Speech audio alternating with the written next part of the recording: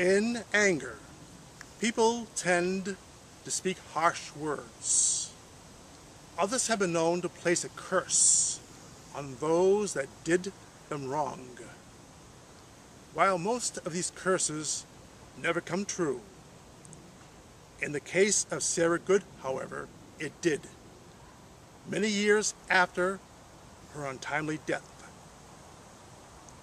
Here is Anna to tell you about the bloody curse of Sarah Good.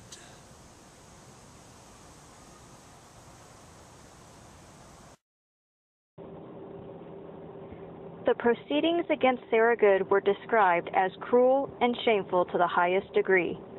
This remark must have been due in part to the fact that some of the spectral evidence against Good was known to be false at the time of her examination. During the trial, one of the afflicted girls cried out that she was being stabbed with a knife by the apparition of Good. Upon examination, a broken knife was found on the girl.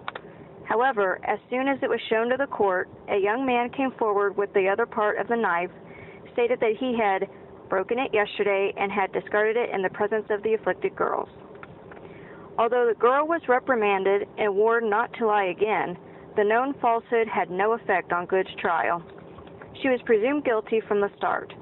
It has been said that there was no one in the country around against whom popular suspicion could have been more readily directed or in whose favor and defense less interest could be awakened.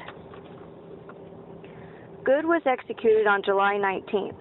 She failed to yield to judicial pressure to confess and showed no remorse at her execution. In fact, in response to an attempt by Minister Nicholas Noyes to elicit a confession, Good called out from the scaffolding, "You are a liar.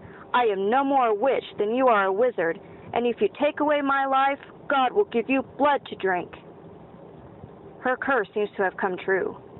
Noyes died of an internal hemorrhage, bleeding profusely at the mouth. Despite the seemingly effectiveness of her curse, it likely just further convinced the crowds of her guilt. Have you ever gone to a cemetery and felt like something sinister was watching you, making you feel unwelcomed? New England has such a cemetery. Here to tell you about it is Chaz.